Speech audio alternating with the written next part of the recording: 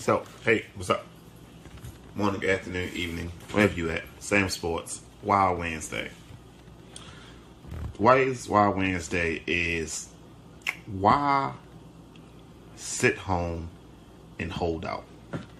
Why pit your position, your team, your family, your future, your career,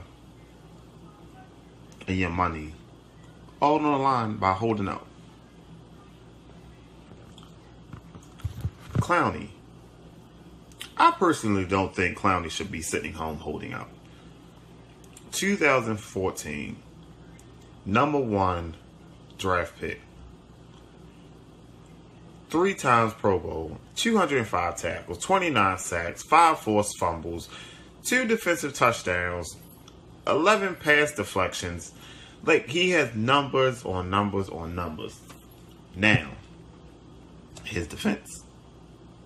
He should have got paid.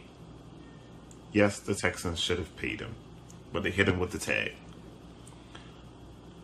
And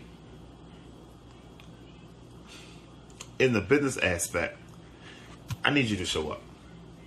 Let me help you get your money. But in the meantime, come show up.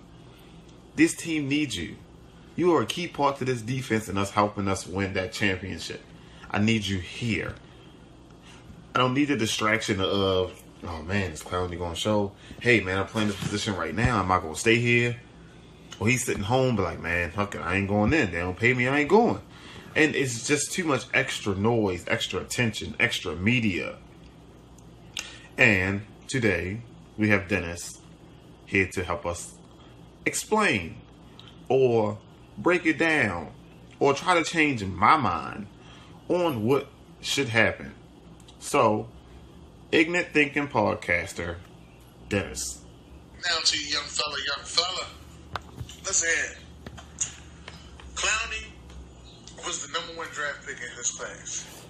Clowney, throughout the years, felt as though he lived up to the hype. Now, other people are getting paid besides him. D Ford got paid, got an extension. You understand what I'm saying? Right. DeMarcus Lawrence got his extension, you know. After got holding his out. money. He $107 million motherfucker, and he got a long-term contract. Right. Clowney got 1 year. He gonna get paid about $14 million in his transitional tag. If Clowney get injured, that's it. He got $14 million, and that's it. Ain't nobody else gonna get it. If it's a major injury, I'm saying. Then they gonna start putting, oh, he got the injury bug. Oh, he ain't the same person he used to be. And now you gotta watch how you play. It make you not want to play.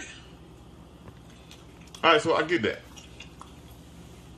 But the holding out, it works for some people. It doesn't work for everybody. So, who says it's going to work out for Clowney? That's why Le'Veon Bell ain't playing. That's why, other people, are skeptical about that. Look at what happened to Earl Thomas last year. Earl Thomas was on that shit and blew his fucking knee. And now he's not even getting paid as top safety. Look at, you know what I'm saying? Now he had to go to Baltimore and get a okay safety pay. Watch it. Don't do that. He's a top safety. Don't do that. You understand what I'm saying? And then look at what Lionel Collins got from the Redskins. That's what Earl Thomas should have got. But he sat there and said, you know what, I'm going to be here, and end up blowing out his fucking knee. No, everybody looked at that shit and said, no, I'm not doing that shit. I'd rather do what Le'Veon Bell did. I'll sit the fuck out for a year. I'll take that loss of $14 million because I know I'm going to see 60 later. All right, so holding out, ups and downs, right? Come to work, you take them chances. You stay home, you also take them chances. Where is the line? Like, I don't know exactly how to explain what I'm saying, but you cannot sit home. You can't sit home. Yeah, Bell got paid, but what is he going to do this year? We don't know. And the crazy thing is that he took a damn pay cut. But that's neither here nor there. We're not talking about his pay cut. We're talking about him sitting home. I get it, yo. Everybody wants to be paid and secure and things like that, but you gotta come to work.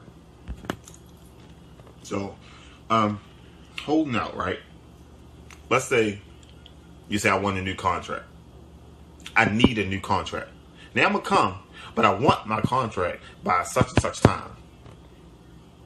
Just like Russell Wilson did. Russell Wilson gave him a deadline. I don't want to go into the sequence of all the distractions. So, you show up, and I will help you get you your money, correct? You don't give me my shit. You had a whole 3 months to give me my shit. Maybe even, I think 4 months, if I'm not mistaken. No, you had a whole 3 months to give me my shit. Obviously, you're not going to give me my shit. That's the thing about it. And we see motherfuckers' careers that be lived short on some shit. You be like, damn, what happened to them? Well, yeah, they got that injury, and then, that was the end of them. Hell yeah. And motherfuckers be going broke. And you talking this shit about Jadeveon Clowney, he get that $14 million, blow his knee out, he can't play the same no more. Now he just trying to get these little $2-3 million contracts, maybe even $1 million joints. They ain't adding up. Motherfuckers done cut him. Here come 10 years down the line, this motherfucker serving, at the cashier at Walmart. And you're like, yo, that's Jadeveon Clowney. But, that's what you go to school for, correct? To get another degree, you know what I'm saying? So you can have a backup plan, because this shit don't always work out for us. It ain't always here for us, you know what I mean? So, some people make it, some people don't.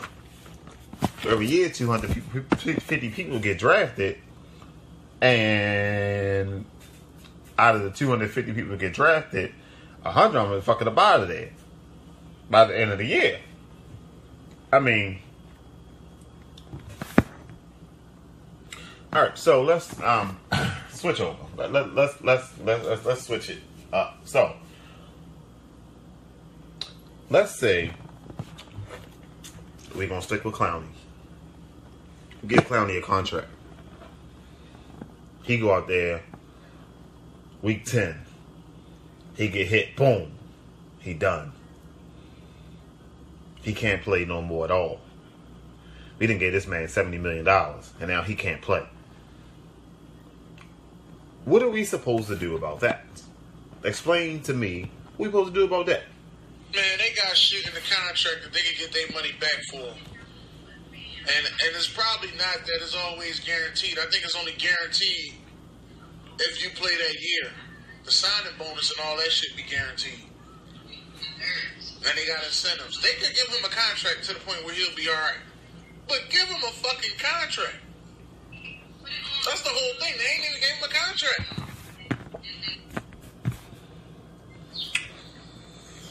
But I think then they, let's just say he get that Khalil Mack money, which is like $152 million or something like that. Or was it $125 million? I don't know. Don't get me a lie. But he get that Khalil Mack money, right? He blow his knee week 15. He's no longer able to play football. Alex Smith blow his knee. You know what I mean? Like it's broke and got infections and shit. So he may not play again. I think what they do is they put him on injured reserve. Or they put him somewhere to where his salary doesn't fuck up the salary cap. I forgot what it's called though.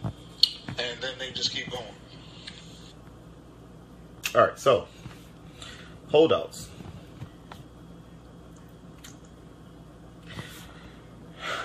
Remember when